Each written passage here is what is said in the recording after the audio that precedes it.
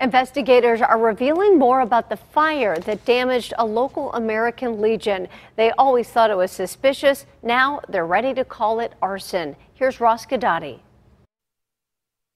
From the very beginning, investigators had some suspicions about how the fire at the American Legion in South Union Township got its start. Well, now, according to state police, they've determined the fire to be an arson and the person responsible, an individual who worked there. We're coming back from this. Like I say, we're wounded. We're not out of the fight. We're going to get bandaged up. We'll stand tall. Commander Robert Doria on the status of American Legion Post 51 after the fire. Half the building is completely destroyed. We're going to have to gut it. June 1st, flames broke out shortly after closing. Investigators say it wasn't an accident. The suspect? James Schaefer Jr. They have a warrant for his arrest for arson. Schaefer allegedly set the fire, possibly to cover up another crime.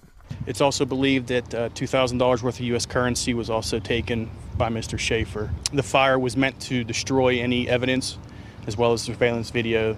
But it didn't. Dried it out a couple days later, was able to work. They were able to see what they saw under surveillance. And what it revealed was Schaefer entering a back room with newspaper.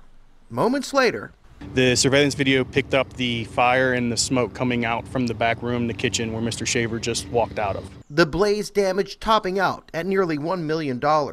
Tonight, Schaefer remains on the run. They're actively pursuing him. They're actively looking for him. Meanwhile, Post 51 says it wants the public to know.